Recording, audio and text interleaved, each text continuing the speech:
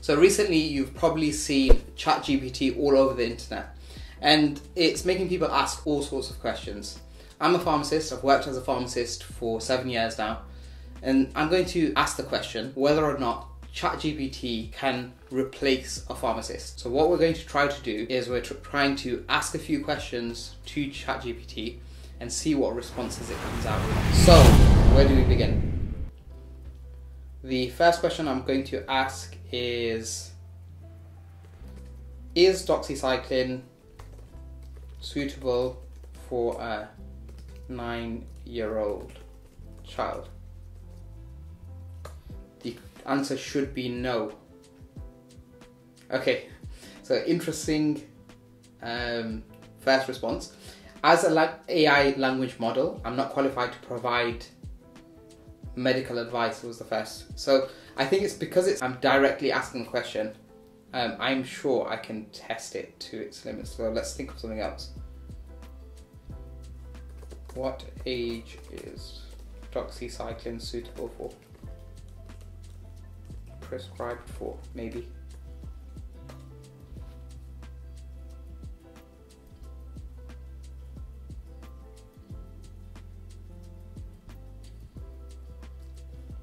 Okay, this is a very interesting response. So as you can see, it's being formulated on the screen. Doxycycline is an antibiotic medication prescribed for a variety of bacterial infections. Of course, that's correct. It says the age at which it can be prescribed depends on the specific medical condition being treated. So that is an interesting statement, and it depends on the child's weight, health, and medical history. It says, for example, doxycycline is generally not prescribed to patients under the age of 8. This threshold is 12 years old in the UK. So I'm not sure if the age of 8 threshold is something from another country. That's very interesting, and that's something I want to look up after. Let me ask, what is the minimum age in the UK?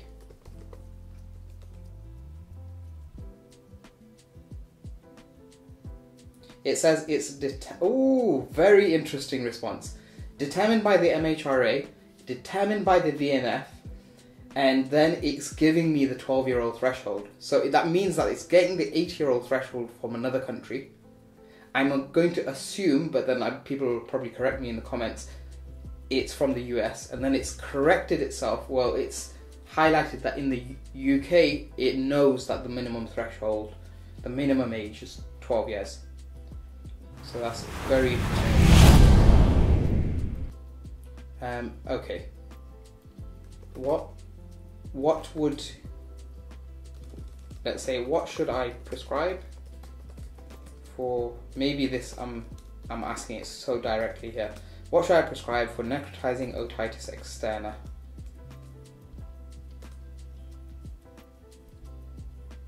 Okay, so it's answering the question. It says here the antibiotic of choice is usually ciprofloxacin, which is administered orally or intravenously. Other antibiotics that may be used are piperacillin tazobactam. So, very interesting response here. The antibiotic of choice in the UK is piperacillin tazobactam. We don't like to, so it depends, right? Because I'm gonna, instead of jumping into, so it depends on the criteria of the hospitals. Quite often you'll see ceftazidime given alongside ciprofloxacin. This is in accordance with UK guidance. So the options are correct. The order in which it's given the options, we wouldn't go for ciprofloxacin monotherapy unless we were forced. So interesting response. I've not lost faith in the options that are being given. I'm just a bit mindful that someone with the knowledge base of these conditions needs to be using this information. So let's think of another question. Is Co-amoxiclav suitable for a patient with a penicillin allergy.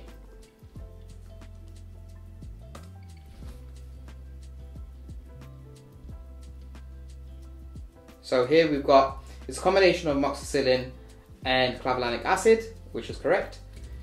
And it also highlights that those with a history of allergies to penicillins or other beta-lactam antibiotics should not take Co-amoxiclav or any other penicillin antibiotics.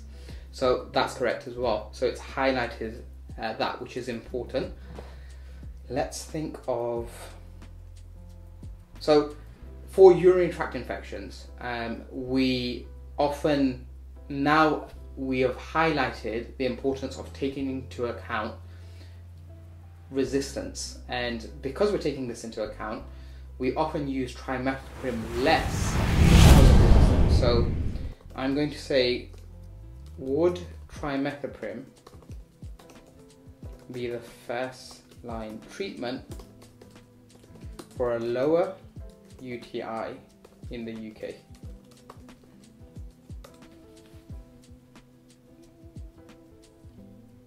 So here it's highlighted that it is one of the first line antibiotics recommended for the treatment of lower UTIs in non-pregnant women in the UK. So this is not, by saying one of, this is not wrong. It also says that the NICE guidelines recommends it as the first line.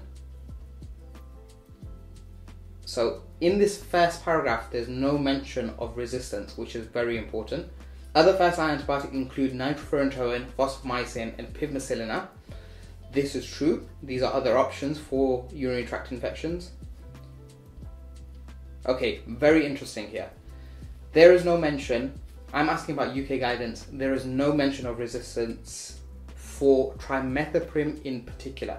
There's a generalized statement about antibiotic resistant patterns in the local community, which is true. However, this is general, and this is not highlighting that trimethoprim has higher rates of resistance. So, particularly with E. coli that's causing urinary tract infections. So that is a very interesting response. Let's try to give it some more, let's say some more over-the-counter advice. So, what would you recommend for the treatment of athlete's foot?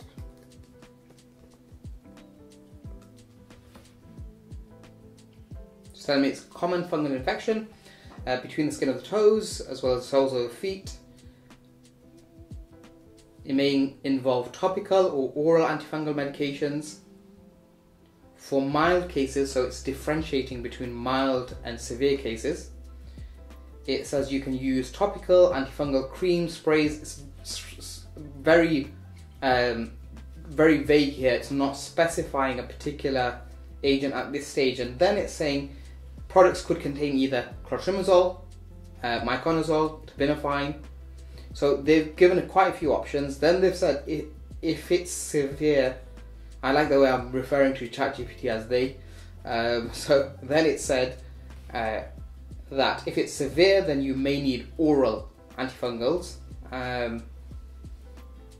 So these medications may take several weeks to have an impact. So the advice is correct. The advice is correct. The advice, however, is not specifying for me a particular treatment because I haven't asked for it. Which cream would you recommend for a mild athlete's foot infection? Okay, so I've asked the question, what would you recommend for a mild athlete's foot infection, and which cream in particular? But again, it's staying very general with the advice it's given. It's given me some brand names for particular creams that are available. But I'm happy with these answers because by providing different options and not narrowing down on one, it's a safer response. But again, these particular questions, I feel like you can find this information online. It's where there's the nuanced information that we're asking about. So trimethoprim as a first line treatment and considering resistance patterns for trimethoprim and E. coli, it doesn't quite pick those things up. But very impressive information nonetheless. If you enjoyed this video, drop a comment. I can test AI with pharmacy related questions, healthcare related questions. Also subscribe to the channel for more content like this. Thank you for watching. I'll see you in the next one.